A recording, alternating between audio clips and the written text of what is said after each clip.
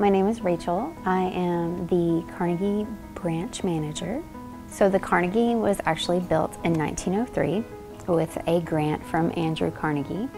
The ladies of the Municipal Improvement Club did not like the saloon town atmosphere of Bryan, and they thought that they should bring some more elegant atmosphere to Bryan, and so they wrote a friend who wrote the friend of the secretary of Andrew Carnegie and requested a grant, and he implicated that he would give it as long as the city would provide space and funds to give wages to the librarians that would be here, as well as any supporting monies that would be needed to run it for the years to come.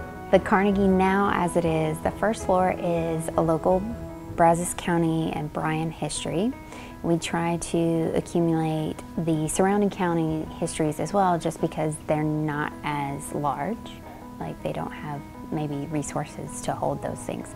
And then our second floor is our genealogical research center, and that's where folks come and they do their family research and look at their family tree and try to go back as far as they can. And we have subscriptions to newspapers.com, ancestry.com, Fold3, and lots of other free resources here in the library that you can access. I would love for everyone to come in and visit. We are open Tuesday and Thursday from 10 to 7 p.m.